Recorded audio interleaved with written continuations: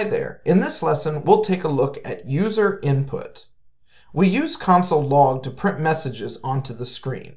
Console log is used to output a message from the program to the user. If we want to get input from the user back to the program, we use one of the user input functions.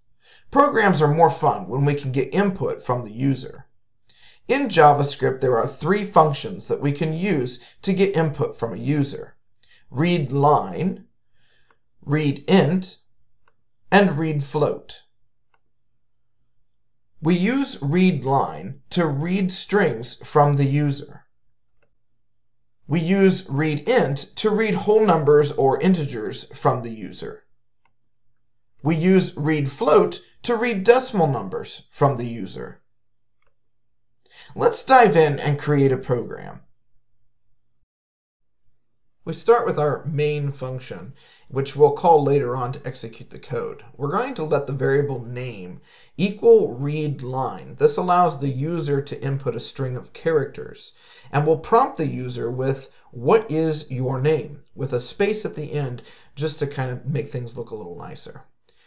Then we'll print to the console a greeting, "Hello," with a space, and then we're going to use the plus operator to add our name variable. So whatever they enter will go there. And then we'll end it with a comma and "nice to meet you," exclamation mark. And let's add a semicolon at the end there. Now let's also prompt the user for another question.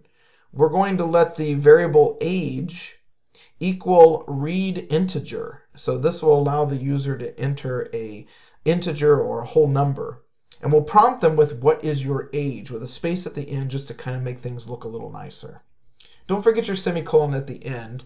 And then we'll print to the console using console log your age. And we'll add age as the variable with the plus operators.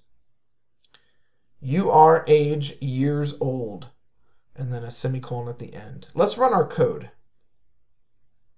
And we get prompted, "What is your name?" So I type my name in here, select OK. You can also hit enter.